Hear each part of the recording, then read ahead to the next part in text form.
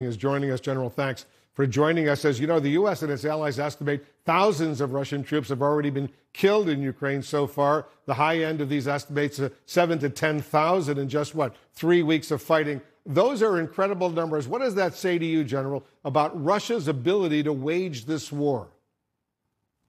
Well, what I'd say, well, first of all, is I think those numbers are exceedingly conservative. I think their casualties, not only they're killed in actions, but they're the Russians who have surrendered, who have deserted their equipment, is much higher than that. Not focusing on a body count or anything like that, but we are seeing a campaign where the Russian military was not prepared to conduct this kind of conventional operation.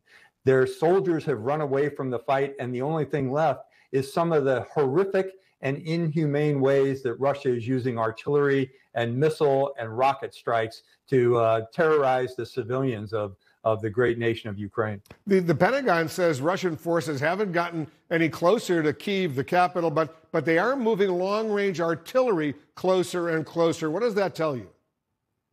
Yeah, that's what concerns me.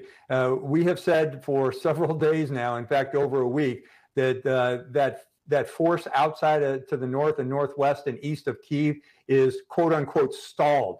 That tells me that they're trying to do something to get that force regenerated and moving again. And as you know, Wolf, I've said from the very beginning, their logistics tail is dysfunctional. Their maneuver and their training and their leadership and their force is unbelievably bad. So it tells me that they can't get their soldiers on the ground to move forward and conduct the missions that they want them to do. So again, they're going to probably bring into Kyiv, unfortunately, the same kind of weapon systems that are long-range killers like they've done in places like Kharkiv and Mariupol. General Hertling, thanks so much for joining us. Pleasure, Wolf. Thank you.